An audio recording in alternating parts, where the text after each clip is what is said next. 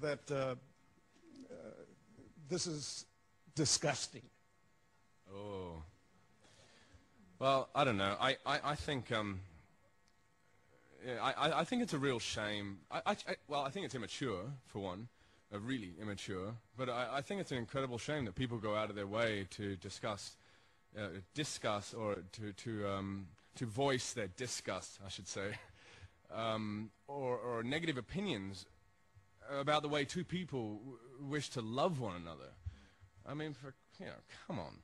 I mean, at least voice your opinions on how two people show hate and violence and anger towards each other. Isn't that more important? I think so. So I don't know, and it doesn't really concern me. I think it's a shame, but I also feel that I also feel like it'll surprise people. It's not particularly a story. I mean, it's obviously about two men in love, and it's obviously gay themed, and it's very easily labeled. But unfortunately, people are very quick in life to label something that they're uncomfortable with.